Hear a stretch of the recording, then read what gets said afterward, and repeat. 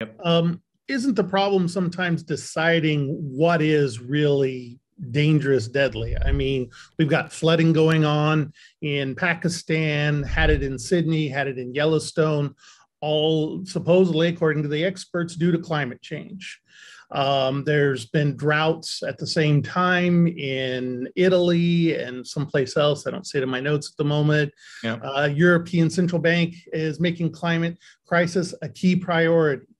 If you go to academics and ask them, they'll all say it's because of the fossil fuels. This is dangerous to people. We have demonstrable evidence that climate change is killing people. So, yeah, I'm very scared of letting the government decide, where and when we should use fossil fuels. Yeah, absolutely. I mean, the government shouldn't be in that decision-making process. It should have nothing to do with fossil fuels at all. I mean, all their land should be sold, not leased. They should sell it tomorrow, all of it. I mean, the best way to pay down the national debt is basically to sell all the government land. I don't think that'll cover it, but it'll get us much closer.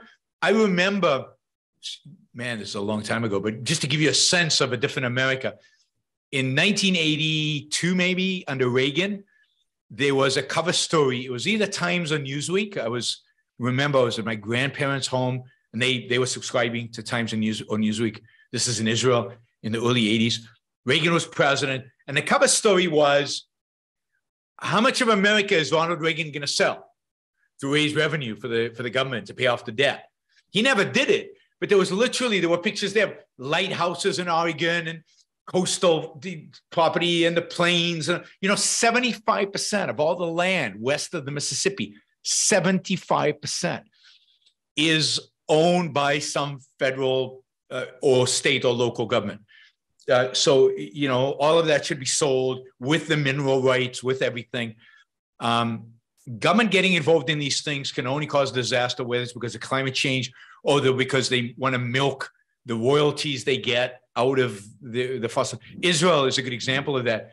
They discovered natural gas in Israel, off the coast of Israel in the Mediterranean years ago. I can't remember exactly when, but probably about 10 years ago. A Texas company did it.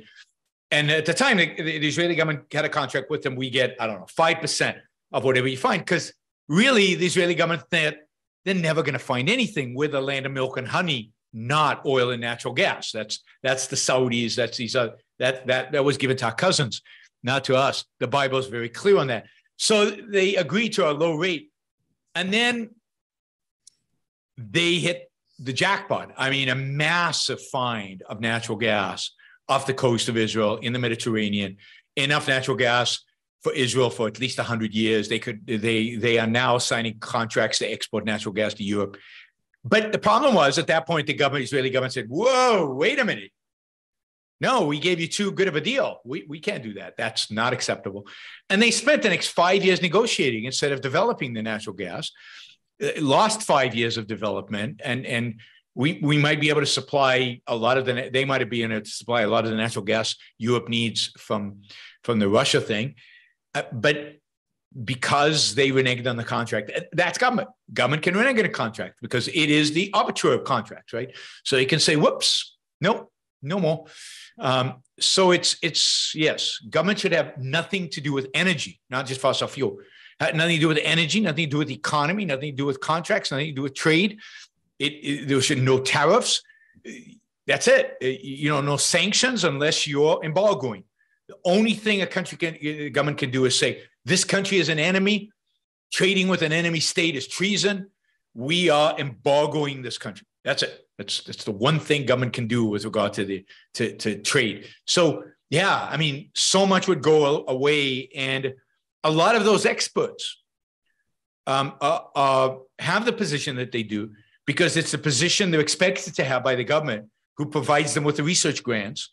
And they wouldn't get the research grants if they didn't have that position. So it's completely and utterly corrupt, and needs to be done away with. Absolutely. Agreed. Separation of state from economics.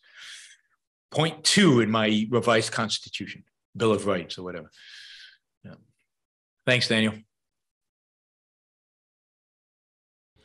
Thank you for listening or watching the Yaron Brook Show.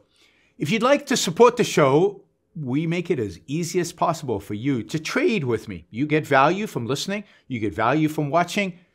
Show your appreciation. You can do that by going to yaronbrookshow.com/support, by going to Patreon, Subscribestar, Locals, and just making a appropriate contribution on any one of those channels. Also, if you'd like to see the Yaron Brook Show grow, please consider sharing our content and, of course, subscribe. Press that little bell button right down there on YouTube so that you get an announcement when we go live. And for those of you who are already subscribers and those of you who are already supporters of the show, thank you.